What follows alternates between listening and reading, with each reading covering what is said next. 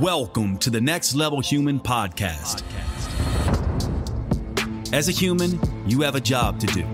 In fact, you have 4 jobs: to earn and manage money, to attain and maintain health and fitness, to build and sustain personal relationships, to find meaning and make a difference. None of these jobs are taught in school, and that is what this podcast is designed to do: to educate us all on living our most fulfilled lives through the mastery of these 4 jobs. I'm your host, Dr. Jade Tita, and I believe we are here living this life for 3 reasons, and 3 reasons only: to learn, to teach, and to love. In this podcast, I will be learning, teaching, and loving right along with you. I'm grateful to have your company. Here's to our next level.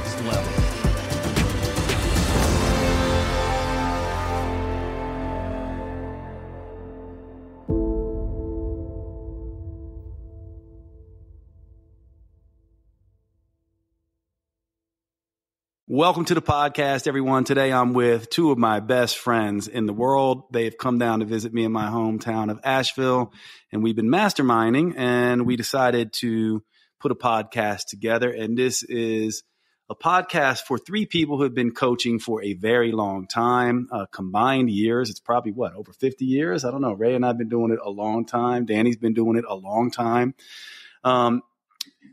The topic is really what makes a great coach. So rules of great coaches. So for those of you who are professionals, for those of you who are looking to get into the coaching industry, and I would even say for those of you who aren't coaches and are just good friends to family and peers and coworkers, someone who other people come to for advice, you're acting as a coach as well. And so you're going to get something from this as well. And so what we're going to do is we're kind of going to do this in a little bit of a round robin. And I'm going to start with you, Danny, and we're going to talk about what our rules are for coaching. And we can kind of start anywhere, and that will just kind of get us a discussion. So Danny's going to discuss, one of his top rules, and we'll go to Ray, we'll go to me, and you may find us commenting on that. But hopefully you'll enjoy the discussion today. So why don't you get us kicked off, Danny? What from your perspective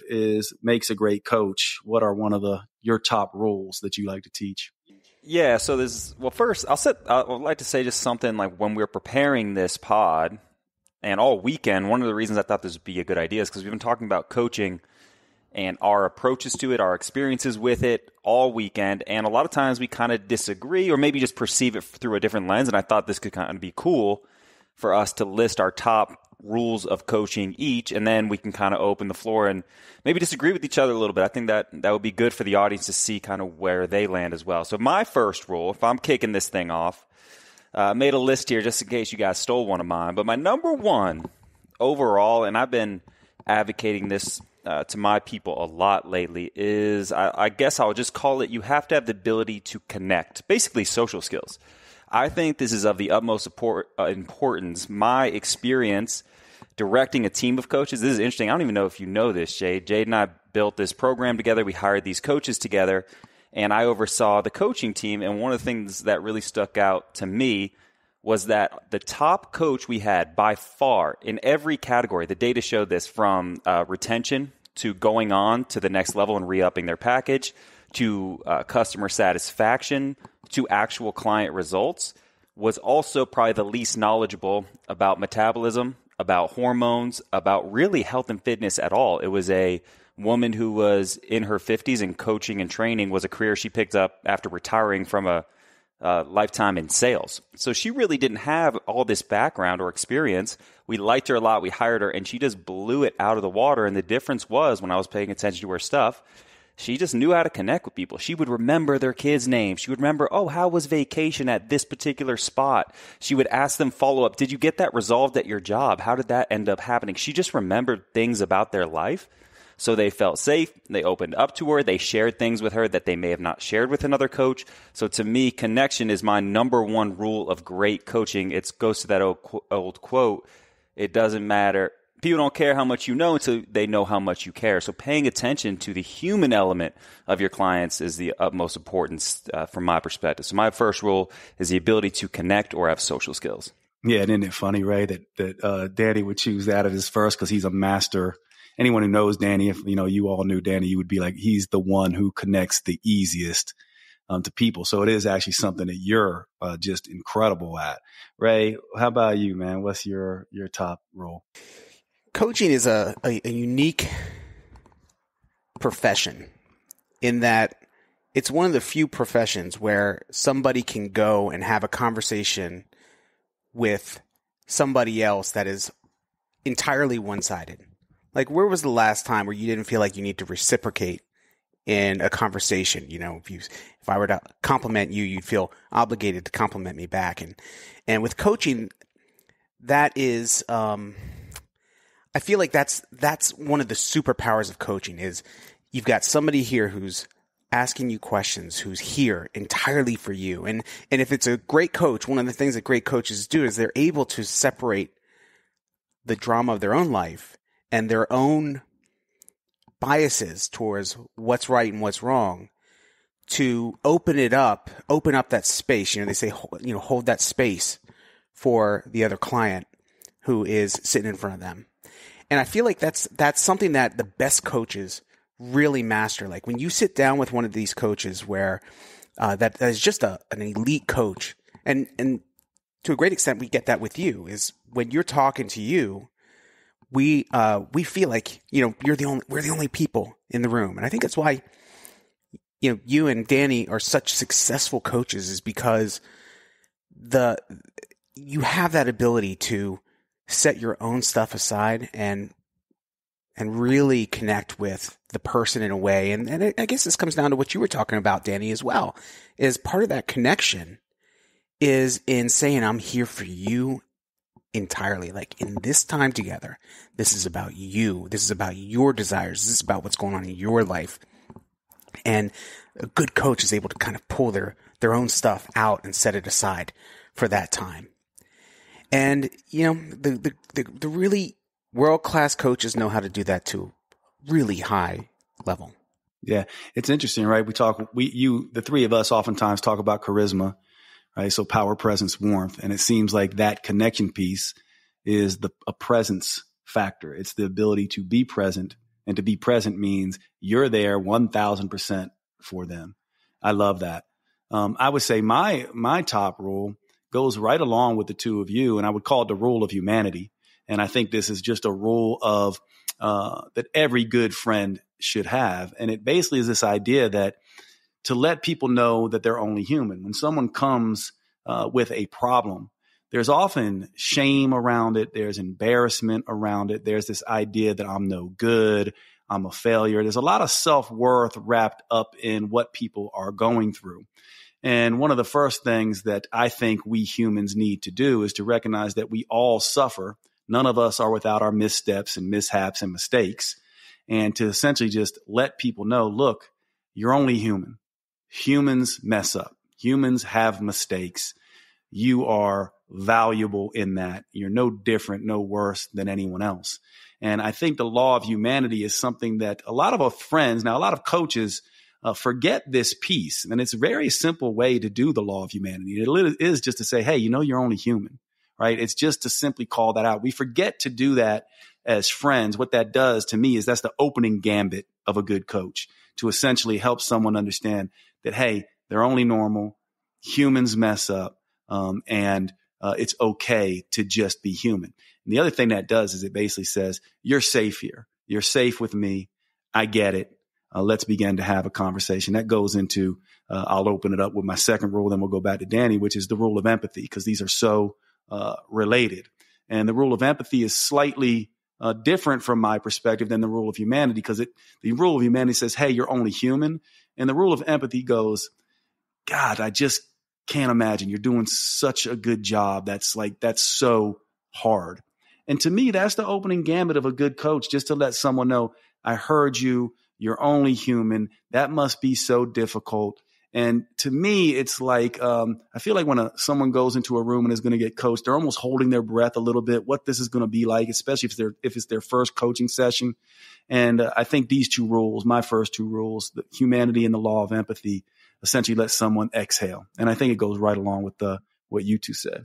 I definitely think, though, those two kind of complement each other. It's that old Carl Rogers quote, the GOAT psychologist from my perspective. Carl Rogers, he says, of course, the great paradox is that I cannot change until I feel accepted for who I am. So it's kind of that's like the baseline. It's like, first you got to be like, dude, it's okay. You're human.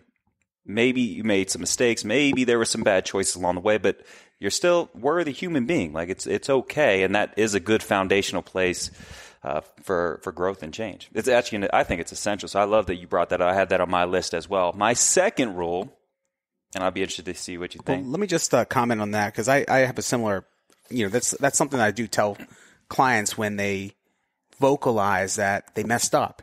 Perhaps they said they were going to do something for the week. They come back into the session and they didn't get it done. And maybe they did something, or maybe they did something that goes against, almost counter to their goals that they set for themselves. And one thing I'll tell them, I'll say, look, there's only one reason we humans do anything. And that is because it seemed like a good idea at the time. And when you think of it like that, then you start to look for the good intention behind everything that you do.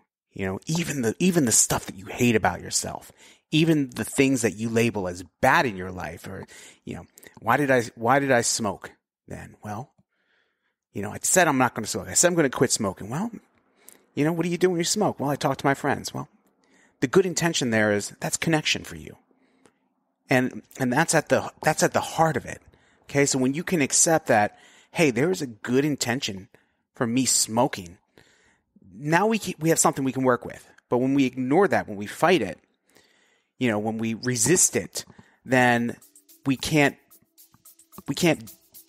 deal with it, right? We'll be back after a quick break.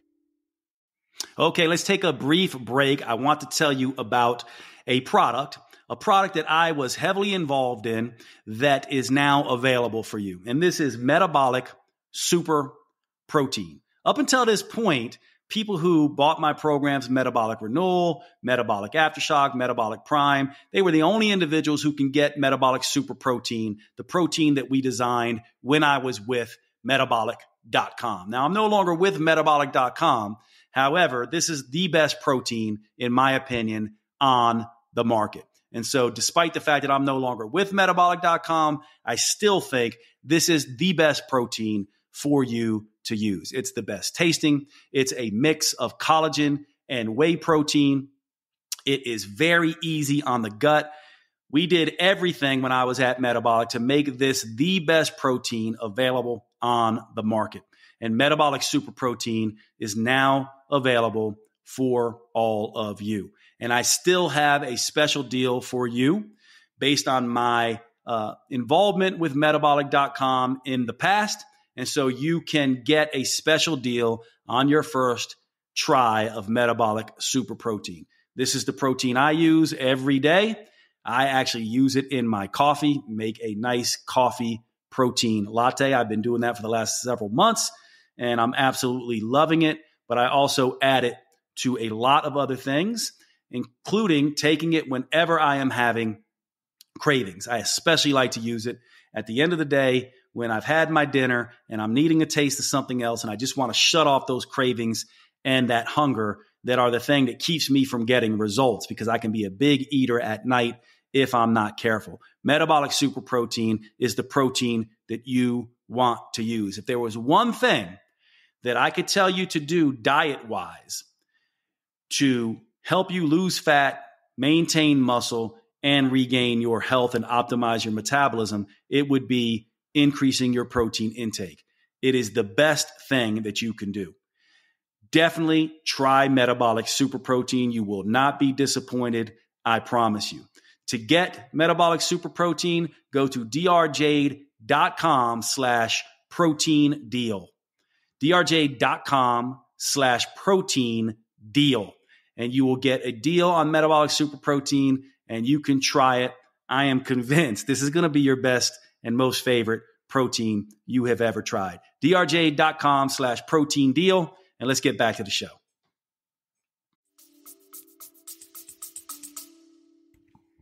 Totally. Yeah. I had nothing else to add to that concept. I think that's really good as well, Ray. I think my second rule would be, we'll call it the rule of dialogue. So one of the things that I notice with coaches is kind of funny, actually. Just more often than not, coaches are really nervous. Like, what if I say the wrong thing, or what if I don't have the right words or whatever?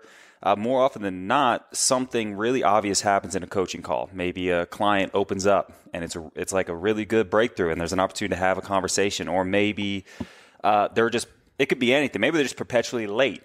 Or maybe you offer a suggestion. I've seen this on a lot of coaching calls. Coaches will give like, all right, here's what I think we should do. Tell me what you think. And a client will visibly roll their eyes or visibly like sigh and like slouch in their chair on these Zoom calls. And I remember watching these videos, and the coach would just kind of continue on because it's uncomfortable. So like, okay, I guess let's talk about the next thing, right? So they scooch it on. So I say the rule of dialogue is really about what I always say is give it oxygen. So if you notice something, do it in a non-judgmental, curious way. But if you notice an eye roll, just have that discussion. Like, hey, I noticed you rolled your eyes a little bit there. I'm getting that you don't love that suggestion.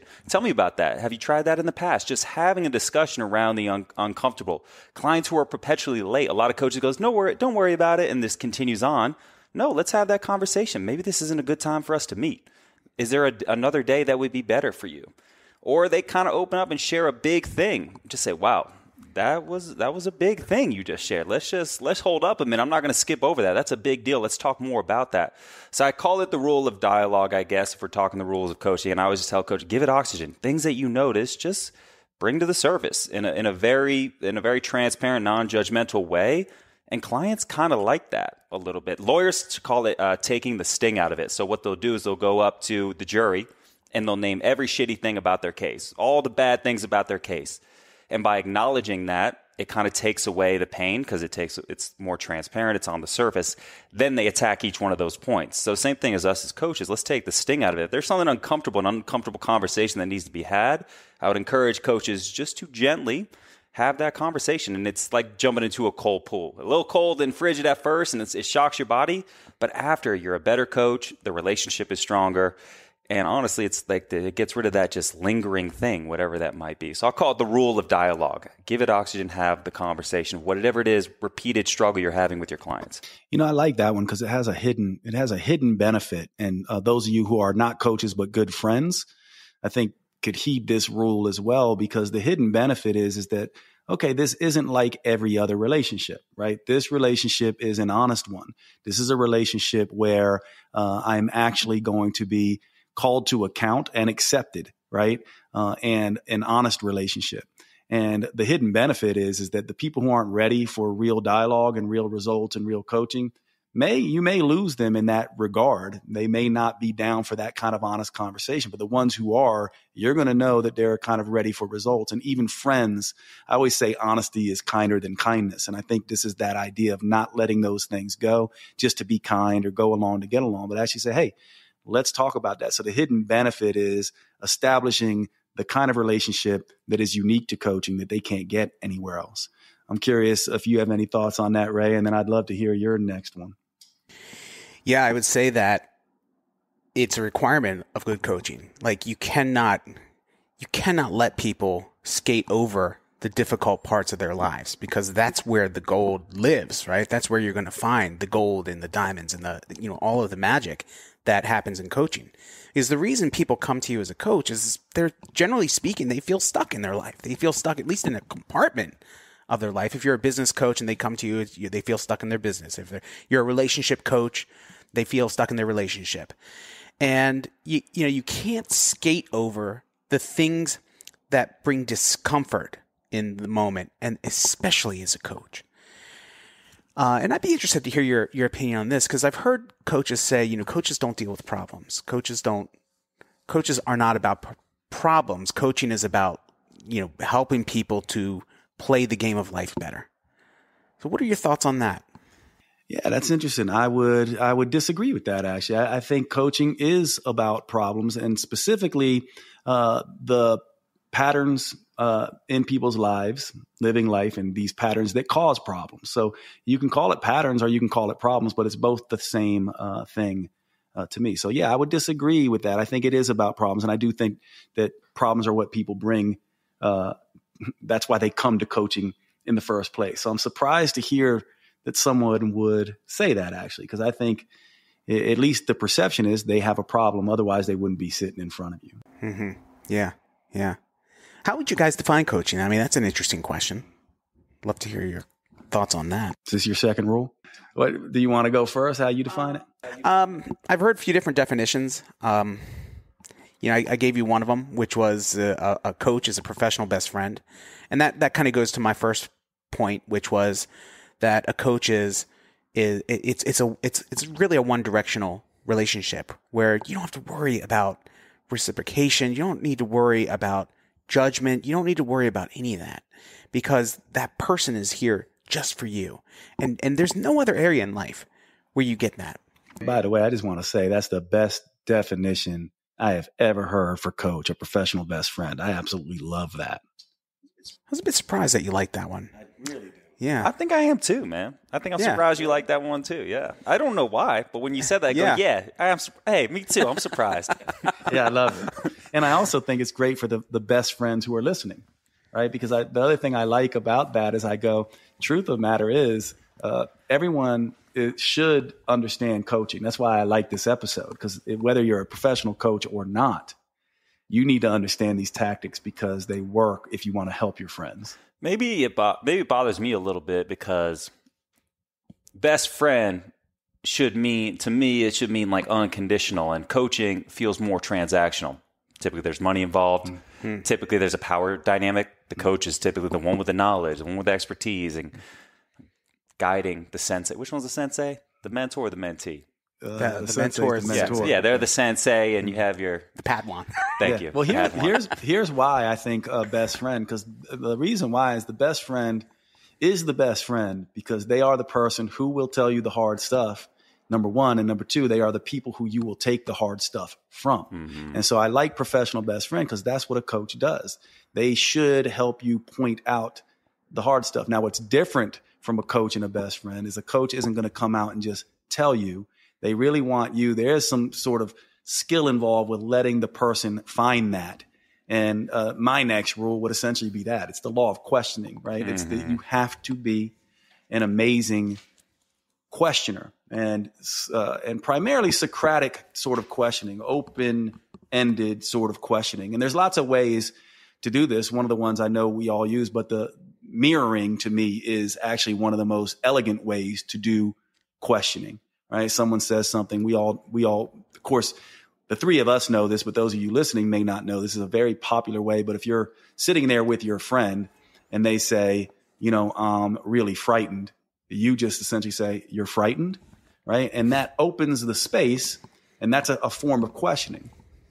And then it's basically like other questions, like, have you thought about why you're frightened? Have you thought about what you're going to do? And you essentially just ask and ask and ask. Because usually when someone is wanting coaching or advice, what they're really wanting to do is what they can't do by themselves, which is vent and get rebounds, right? Take shots and have thoughts and actually vent and be able to have someone say, here's what I think about that, and just air it out. And so I think the law of questioning is next. And the Socratic part of that is essentially really questioning in a way to get them to question whether or not that story is true. Because people are telling themselves stories all the time that oftentimes are false narratives. And a coach who is a good questioner without saying, hey, do you really think that's true? Just by in the way they ask the question, get people to kind of go, oh, maybe that's not true. And so I think being an expert in question asking, and the final way I'd say you can ask questions is simply by silence. It's another way to ask a question. When someone says something and you say nothing, that's actually a question in a form, right? Because it's basically saying, okay, I guess what is it on me? You want me to say more? Yeah, I do. And sometimes a really good coach will even say something along the lines of, hey, you're not going to get away with that. There's a little bit more there. Tell me more, right? And so there's lots of different ways to ask these questions. And I would say that is a very important part of this. And I think a lot of, especially new coaches, get this wrong. And a lot of best friends don't realize they want to quickly give advice when the questioning actually gets the person to give their own advice oftentimes. And you don't even have to do the work because they solved it themselves, which is the best way to go. Yeah, there's talk about the silence thing, which I still struggle with. Silence too long, I'm like, all right, let's get it going. Let's do something else. But there's Japanese businessmen know that Americans do not like silence. So they'll sit there at the negotiation table and just Americans will be like, here's our first offer. And the Japanese say nothing. And the Americans cannot take it. And they'll go, okay, actually, here's a second offer for a little less money. Or for a little more money. We'll give you more. Okay, here's a third offer. Like the Japanese just sit there and all of a sudden they have their first offer is 3 times higher than it would have been otherwise. So it's interesting that silence is a really powerful tool if you can pull it off, which I have not been able to do yet, but I've been practicing that actually consciously. That's all of those are really good techniques for questioning. I like that.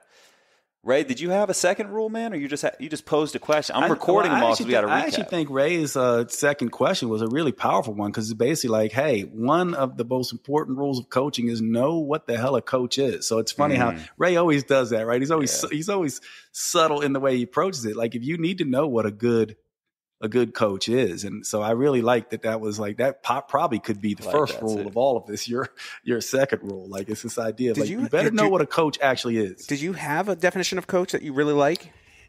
Yes, I do. And to me, a coach is a pattern spotter. That's the best way. They are an expert at spotting patterns that get people stuck. They're expert at that. Call it stories, an expert at, spotting the stories. But I would say that my definition of a coach is to spot the patterns that cause the problems. That's ultimately what an expert coach is. The best coaches spot the patterns that cause the problems. I once heard the definition of a coach. I don't know if it's a definition of a coach, but a great coach basically says, I have high standards for you. I know that you can reach them. In case you don't, I will be here to support you. That's I really like that. Says it's like high standards, like, yeah, push them a little bit. That's your job as a coach. Give them that belief that they can hit those. And even if they don't, be the supportive person who has their back, that it's okay. This is all part of the process to coach them through that. And I've always really liked that definition. Yeah. Another definition I heard was from a professional football coach who said, a coach is somebody who makes you do what you don't want to do so you can be who you want to be. That's good too. Yeah. Yeah. And the truth is, the real definition of coach probably is going to be a culmination of all of these things together in some pieces of this, some pieces of that. But in essence, what would you say is the essence of coaching? Like, essentially, it's you and I are going to talk, and this is what makes it a hard sell for a lot of people. You and I are going to talk, and your life is going to change. I mean, that's essentially what coaching is. And without the change, without the transformation, is it still coaching? We'll be back after a quick break. Okay, jumping in real quick because I have something that I am crazy excited about that's been something in the works for a while now, and this is the Dr. Jade chatbot. You might say, what is that? Well, you all know ChatGPT, you probably know Bard AI and all the AI models, these large language models that are trained on the entire internet that you can now go to and say, hey, write me a program, or hey, give me some advice on this, or hey, give me some issues around getting over breakups or dealing with hard things in my life. Well, essentially, I have had a team over the last several months take all of my information, tens of thousands of data points from all of my programs going all the way back 20 years ago, to all of my books, to all of my blog posts and social media posts, to all of my podcasts. All of this information has been plugged in to a large language model that is trained on my material, so that when you use the Dr. Jade chatbot, you can say, hey, Jade, what do I do for menopause? Hey, Jade, what do I do when I'm going through a breakup? Hey, Jade, can you write me a 12-week program complete with diet? And it's going to be trained on my material in the ways that I do things, as it pertains to fat loss, as it pertains to muscle gain, as it pertains to personal development, as it pertains to career and finance, as it pertains to personal relationships, right? All of these kinds of things, purpose and meaning, all the next level human material, all the Dr. Jade material, everything in the genres of mindset, muscle, and metabolism that you get on this podcast are in this chat bot. And you get to carry it around with you wherever you go. And one of the things I'm committed to doing with the Next Level Human Business is allowing you to pay what you want for these services.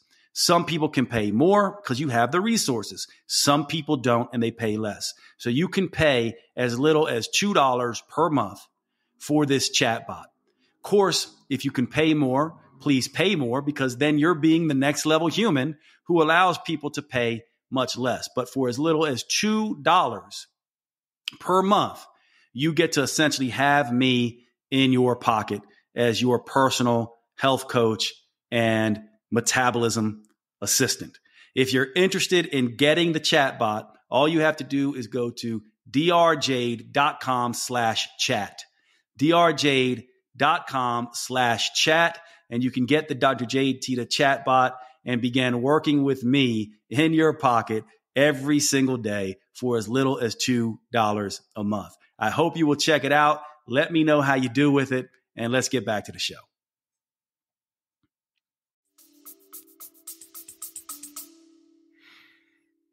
100% yes. From my perspective, yes. I actually think that, and it goes to sort of Danny's first role, right, of this person who didn't necessarily have the skill set. And you'll even see this a lot. And all of us coaches know this. The three of us have talked about that this weekend, that oftentimes you don't get results, right? So the idea that a good coach always gets results, I don't know that that's the case. A good coach always relates. A good coach is always there for you. A good coach is in the humanness and the mess with you. And people will stay with that coach forever, even if they don't get results. And so that tells you something about that. Now, we can argue about, well, if you're not getting results and they're paying you, and I get that argument, but I would say that the best coaches sometimes don't. That's why I, again, go back to your definition, the professional best friend. Sometimes the best result is that someone feels human and heard and understood, because they can get that nowhere else in their life. And that has nothing to do with an exchange of like culturally successful.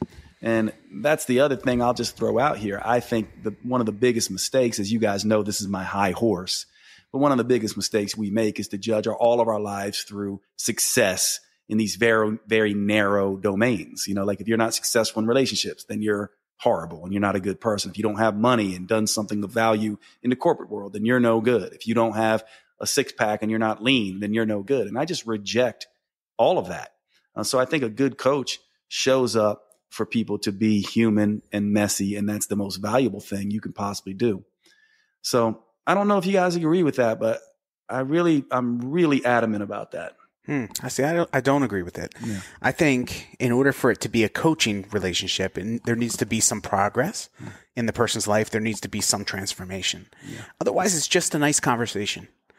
And it's fine if that's what you want to do with clients, is just have nice conversations and have them feeling nice in the end, feeling good in the end.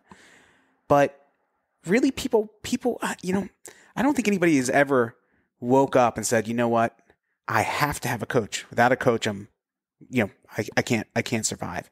Like really, this is the progression aspect of life. I want to progress, so therefore I find a coach. So I don't know. I would disagree and say that in my definition of a coach, transformation, or if you want to take it one notch down, progress in your life is an essential component of the coaching definition. Danny, your thoughts? This might be a poor metaphor, but I'm just like, but if a basketball coach coaches all season and never wins a game, and the kids that he's coaching don't improve or progress really all season, he's still coaching. He may not be a great coach, but he's still coaching, if that's what we're talking about. I do think I kind of lean towards Jay. Like if you're showing up, you're bringing the energy, you're doing your part, asking the tough questions when necessary, building them up when necessary. If you're doing your part, I say, yeah, you're in the act of coaching. Now, how good you are, that can vary. I've done this kind of informal survey probably for the past 5 years. Just like, how good? Actually, you were the one, Jade. I asked you a long time ago, like a decade ago, and I brought this up last time I was on your pod too. You told me, I was like, how often do you have success in the clinic? This is when you're working with patients and you're seeing them 3 times a week. I was like, what's your success rate? And I know last time you said, I don't know if that's true or not, but you guessed at the time it was around 30 to 40%. Mm-hmm. And I've been conducting this sort of informal survey when I was in the gym, personal training. I asked those guys. I've been, obviously in the past 3 years, I've been just observing coaches and the data. And what I found is on average, the best coaches succeed about 40% of the time. So I think there needs to be a little bit of grace and just like, this shit is hard. The job of a coach is really, really hard. So I just think, not that we should just resign, that it's impossible, but I do think getting a realistic gauge of how hard this is and how realistic it is to get results is a good starting point. And if you're going there like, I probably succeed 30% of the time, then let's see how we can get that to 35% of the time. Let's see how we can improve your skills to get it to 40% of the time. But even the best clinicians, best coaches seemingly fail. It's like we're closer to baseball than Amazon fulfillment. Like a Hall of Fame baseball player hits 300. Amazon fulfillment is at 99% delivery on time or whatever, right? So I think sometimes coaches lean like, I got to be Amazon fulfillment and deliver every single time. Otherwise, I'm a shitty coach or I'm not doing it right.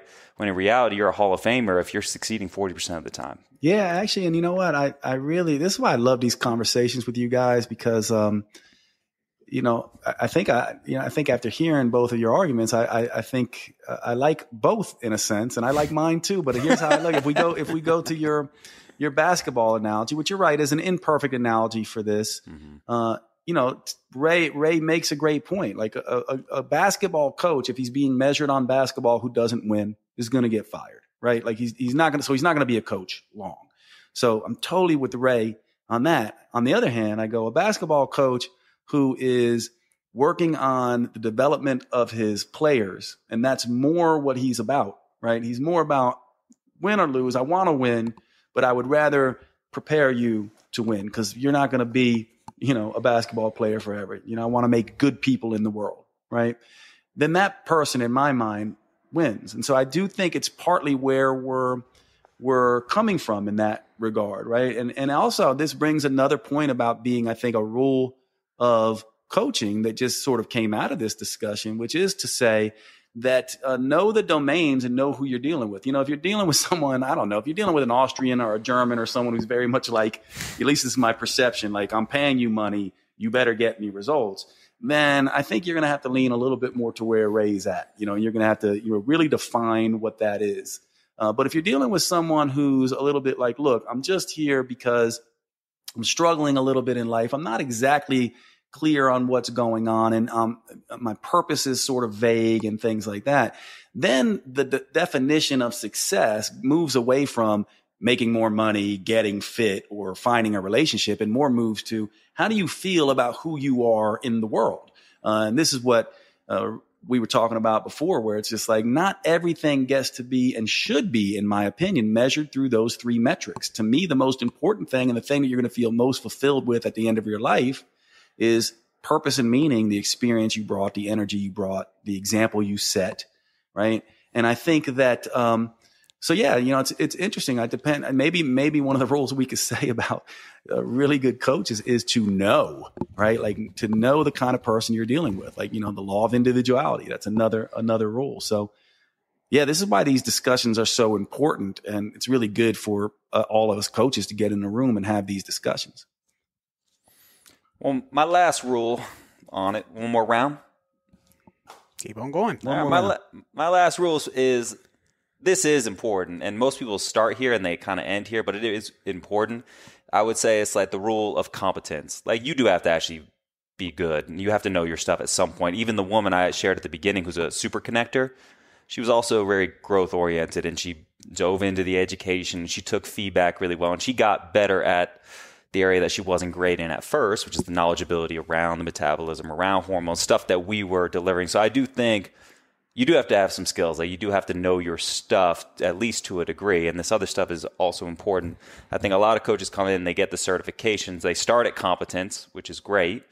But then they miss some of these other things we're talking about. But I do think competence, knowledge, expertise is still very important. I don't think it can be overlooked. That'd be my final rule. I'm practicing silence. Ray's practicing silence. I've given you this rule. I gave it on your podcast, but I'll give it again here because I think it is important. I agree. And that is that if you want to, this is actually the fastest way to elevate how good of a coach you are. It's almost an instantaneous way to elevate how good of a coach you are. And that is choose better clients. Because as you know, and this kind of goes back to what you were talking about when we were pseudo-arguing about the need for transformation and progress and results in people's lives. And that is that not everybody's coachable, right? So you could be the best coach in the world, and if you pick the wrong client, an uncoachable client, they're not going to progress. They're not going to see result. They're certainly not going to see transformation. So, and one of the problems I think a lot of, especially new coaches run into is they're in this famine mindset where I once saw an episode of Dr. Phil where this millionaire woman was talking about how she was going on these sites to date where they were looking for sugar mommies, right? And so he says to her, so basically what you're telling me is that the only requirement you have is that they own a keyboard.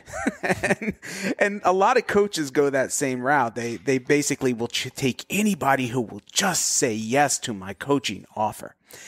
And so I say, if you want to become an instantly better coach, choose better clients, choose people who are going to do the work, choose people who are ready for coaching. Not everybody is ready for coaching. And be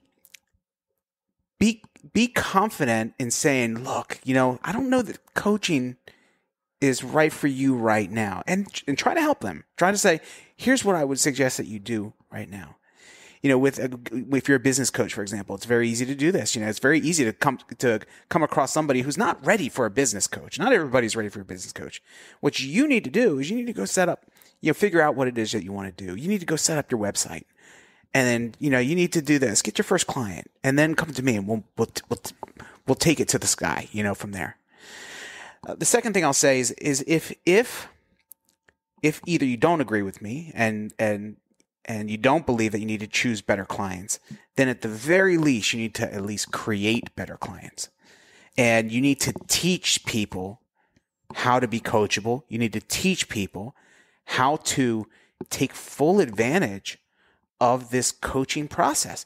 Because I honestly believe coaching can be one of the most transformative forces on earth right now, especially in today's day and age. Mm-hmm. As AI's moving in, jobs are going to start moving out. And as jobs start to move out, people's purposes are going to start to shift and change. You're going to find a lot of people who found their vocation as their purpose. Those vocations disappear almost overnight, and people are going to be looking for purpose. They're going to be looking for meaning. They're going to be looking for new careers.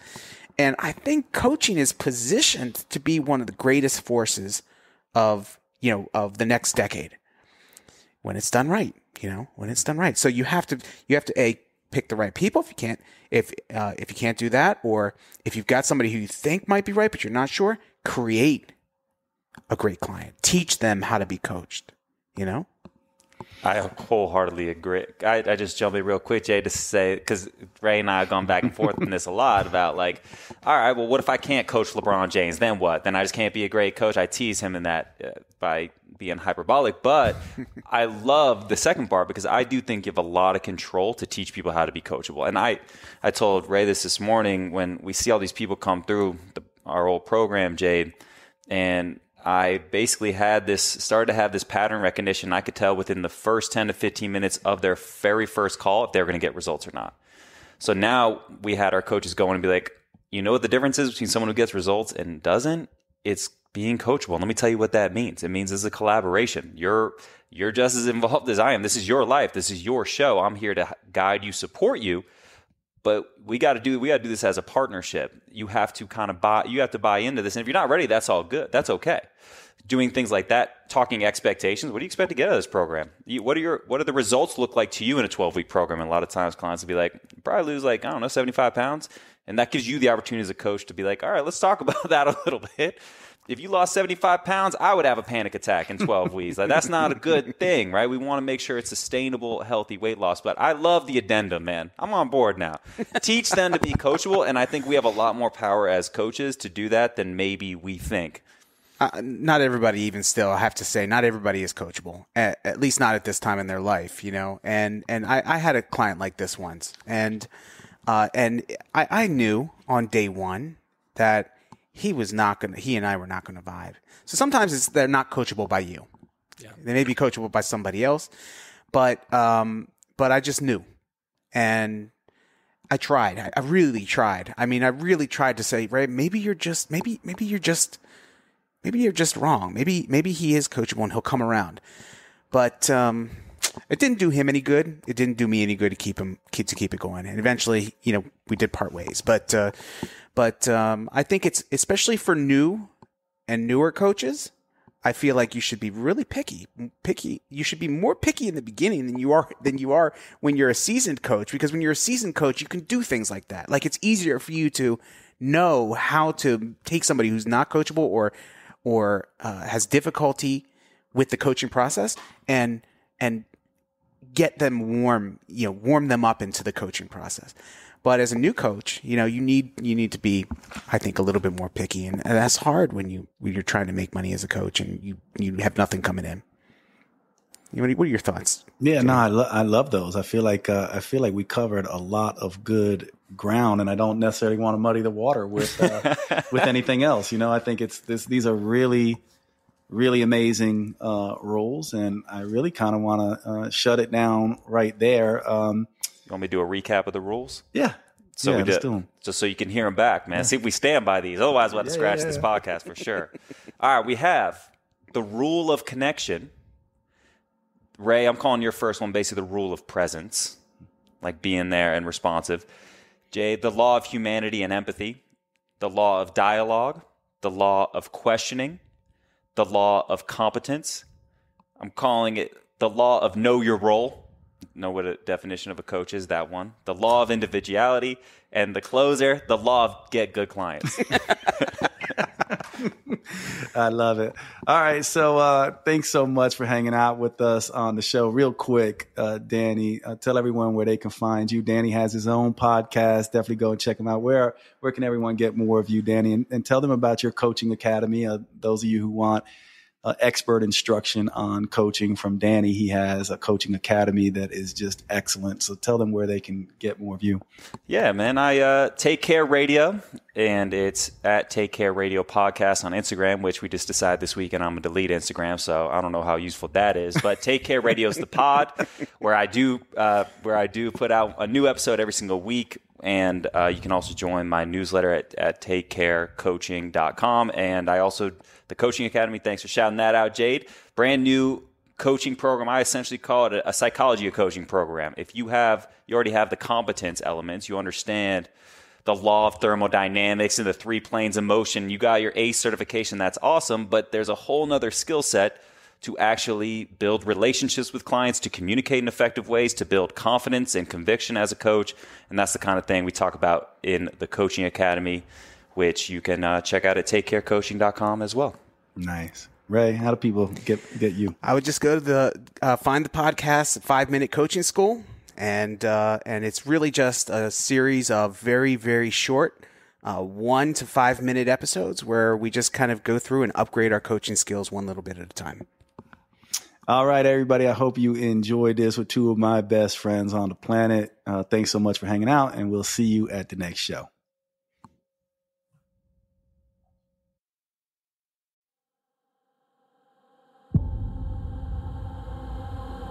You have been listening to the Next Level Human podcast with Dr. Jade Tita. If you enjoyed this episode, please make sure you subscribe and consider leaving a review. You make the biggest difference when you pass on your lessons and inspire others. That's why reviews like this are so powerful. Your words may be the only ones that resonate for someone else. Please remember the information in this podcast is for educational purposes only. Always consult your personal physician or therapist before making any lifestyle changes. And finally, thank you for who you are in the world and the difference you make.